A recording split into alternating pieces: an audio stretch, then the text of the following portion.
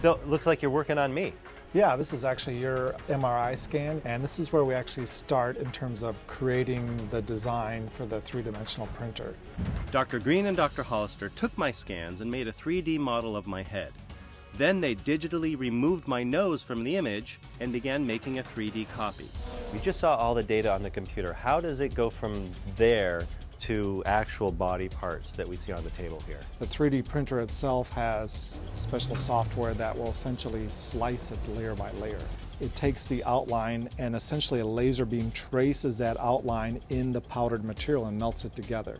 What are these holes for? What we are wanting to do with the holes is provide a way that we can put in biologically active substances. Stem cells? Stem cells, even genes you can attach to this material surface in the hopes that this structure will provide a temporary support. Did you ever dream you'd be part of something like this? I'd never dreamed it would happen this rapidly, and I think there's tremendous possibilities for the future. Wow. Amazing. You know, one of the things that really excited me. Your brain is only this small. This is my brain. That's abnormal. I think they had to shrink it down to ship it to me. Oh. But I want to talk about my nose a little bit. This is actually the exact replica of my nose. Oh.